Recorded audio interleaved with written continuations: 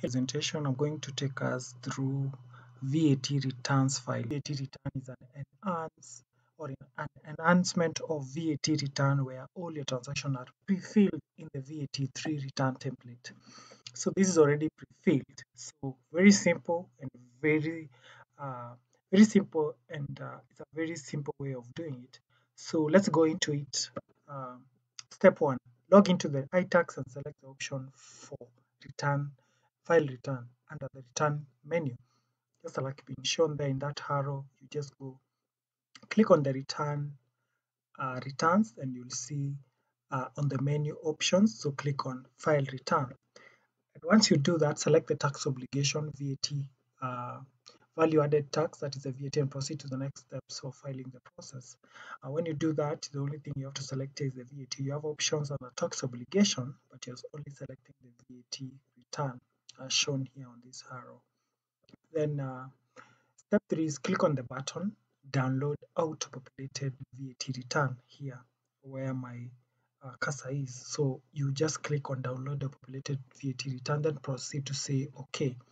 Once you click on download auto-populated return, it will give you this prompt. Do you want to download pre-filled form? Then you say OK. Then it will download to your computer. You go to your downloads and you open it. Once the VS return zip file has been downloaded, open it to view the VAT return Excel template and the CSV files that are to be ported to the respective sheets of the VAT return. So this is what you see. All these sheets are supposed to be imported in the VAT sheets that you once you download that return. The next step is basically now importing them. So the first section you're talking about is section B. Under this CSV, they're already pre-populated, and you can see here the section B, the section B without pin, the section D1 with pin, the section D1 without, section C, section E, section F, section H, and then the last one is VAT return. That is the last part of that return. So basically what you're talking about, or what you're showing here, is basically once you open now the return itself, this is where you import those CSVs that you've just seen. As you can see down here, there is import CSV, and this is basically for VAT 16% to consumers. That is the VAT that you are charged. So basically here you can see in section B, it says sales and output tax on sales for the period. That is the general rate. The general rate is 16%. So indicate the date, invoice, invoice number, description of the goods, taxable value, and the amount of VAT. Tax valued rate at 16%. So ideally, we're not entering this data manually. That's how we are calling this presentation auto-populated sheets already under VAT. And this is very simple. You come and click import. So just look at section B. Let's look at section D. And this is we are dealing with zero rated products. Zero rated products like watch one, milk. When you go to the supermarket and you get your you pay for some things, you'll realize that under the totals there is 0.0%. It will show you how much that is, and there is 16%. The 16% sales is here, and then the 0% is here. Like milk, they're not taxed, they're taxed at 0%. So you come and import them here. In the CSV file that we just downloaded, you realize that section E is here. You just have to upload, and I've shown us that this is where you import. It's called import CSV. So you just click on import CSV and you're good to go. Let's look at section E, exempt supplies, total sales and VAT to consumers not registered for VAT. These values are derived from electronic invoices. This is basically the e-Teams system that we have. And then it will already be have been populated, and you're able to upload it here. You enter the PIN, you would have entered the PIN of the purchaser, but when you're getting the e-Teams invoice, the receipt that you get where you purchase things, you normally give out your PIN, and then what happens is some of these CSV files are pre-populated already. So you come here and do is just confirm against the receipt, and then you enter. Very simple of doing it because you don't have to enter manually all of it. It's already been done. So what you do in the CSVs is just to confirm. Section C is now when you've already now uploaded them. Remember, we looked at section B here. This is just the template, the VAT sheet you are talking about, where you import the CSVs. And then now, this is once you import. We are just blocked the pin of purchasers and the name of purchaser and the ETR serial number because of confidentiality.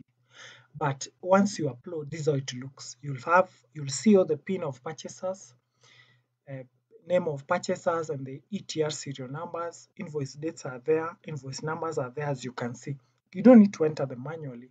You just have to upload what we talked about, the downloaded auto-populated CSV files. So this is section B.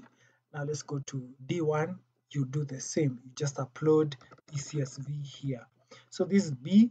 So we come to D. So you import wherever those figures are there. And then you'll be done.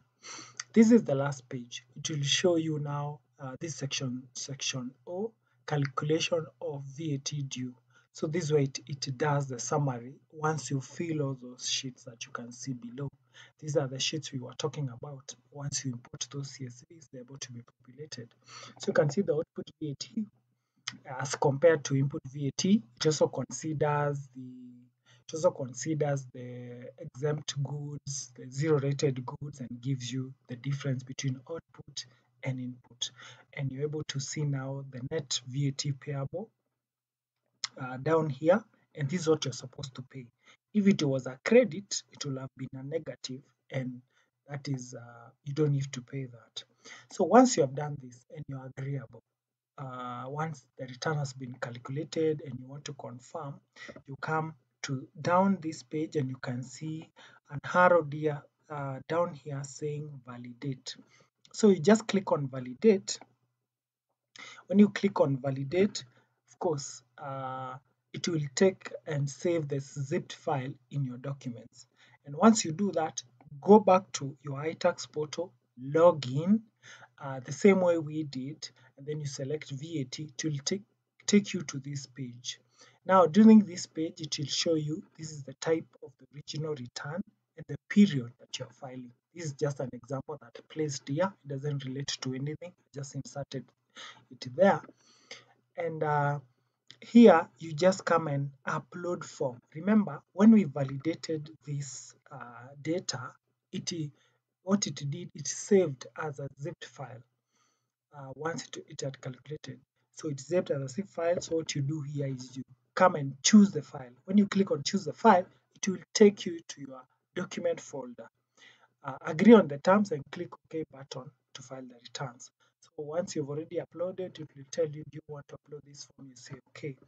Once you have already done it, it will give you this page that return submitted successfully with acknowledgement number, that one. So you come and download this return. It is important to always download this and keep it in your file. It helps you to always give you a summary of what you did on that month. Because VAT returns are filed on or before 20th of the subsequent month's returns. So for instance, this is to 20th, so we are filing for last month. So you download that and you're through.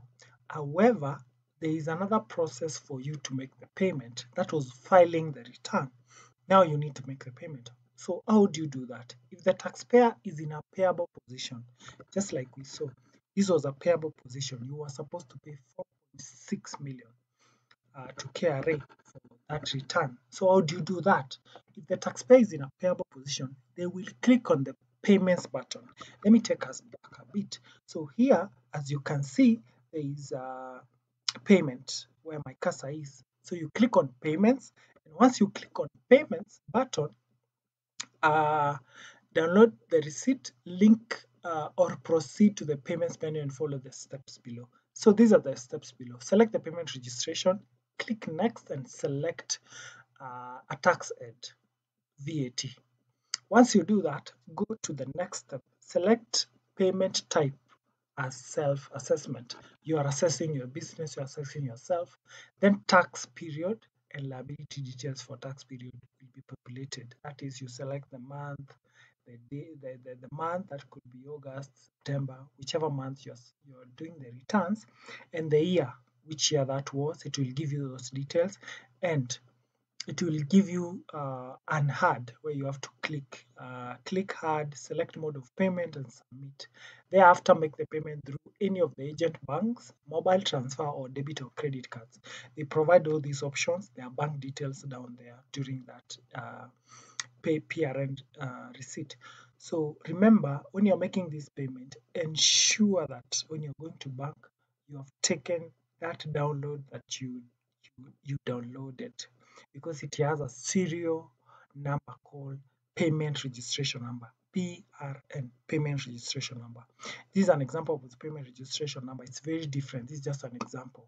It has a long code like that. You can pay through M-Pesa, through pay bill numbers shown below, 222 or you can write a check to KRA through any bank. You can write a check in favor of the bank. Banks pay differently. You can write under commission of domestic taxes, or some of the banks will require you to write to their bank.